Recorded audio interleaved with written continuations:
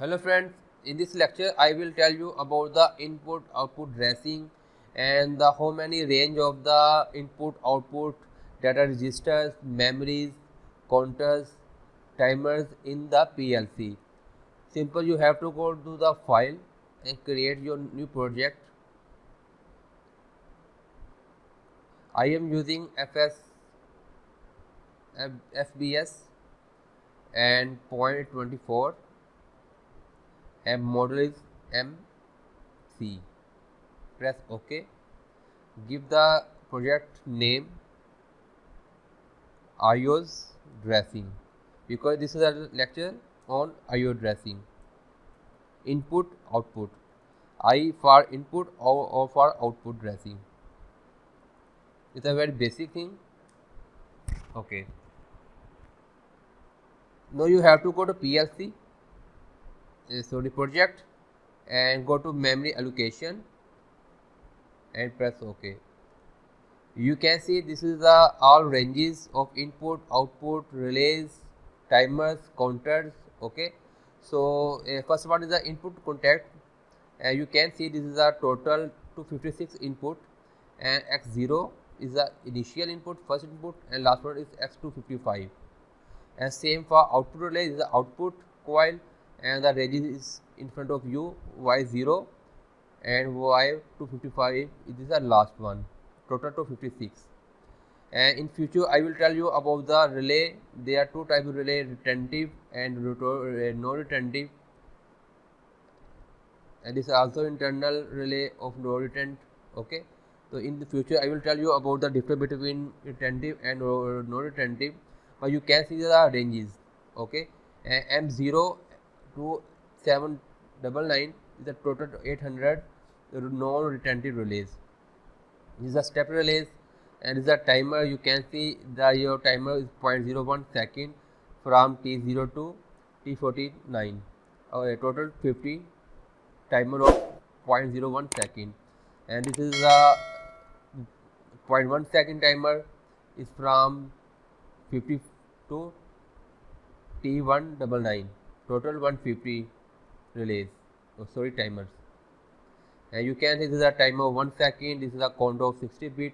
This is a count of 32 bit. All are ranging in front of you, and you don't need any manual anything. Just you have to see from your software. All the data register are, this is a D data register. In future I will tell you all the items and working and difference between the items. So in this session I will tell you about the input output addressing. Simple, you have to go to this bar.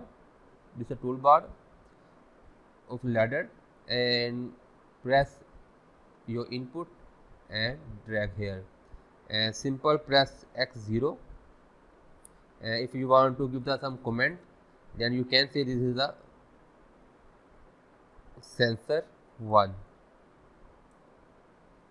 Press OK, and if you use X1, press here, and this is sensor number 2.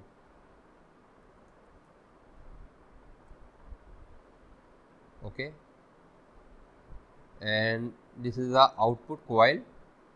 Simple press here and drag here, and this is over Y0, and you can hear this is the motor, output motor 1. Okay, and select horizontal short. Simple press here, it will complete your run. Okay, and if I use B contact here, and you can, this is a X3 and sensor 4, and go to the vertical shot and press here. Okay, this is a very simple.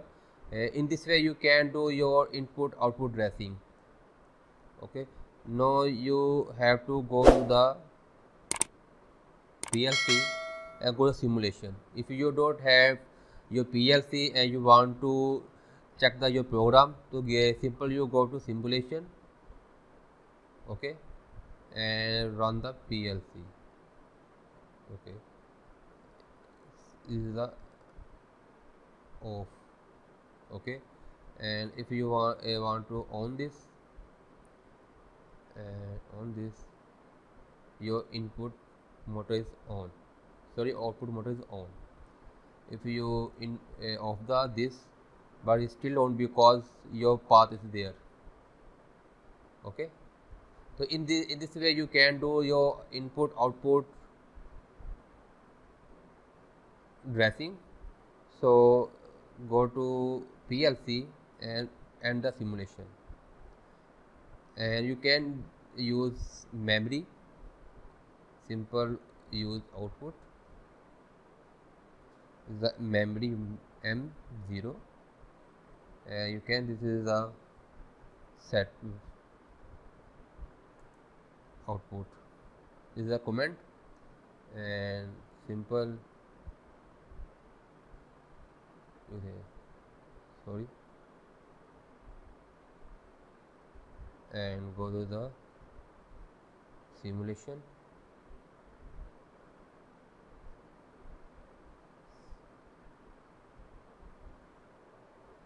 and this will give you the alarm. We have to remove this. Okay, now you go to the simulation. Okay, and it's already forcefully on. Go to the PLC and run the PLC. Okay, now you disable, sorry, off the input. Okay, and if I on the input and this input, you can both, your output is on. This is a memory bit and this is the output bit. Okay, memory bit means it has the internal memory of the PLC, and this is the external output you can take from the PLC wiring of output, but is the internal of the PLC. Okay,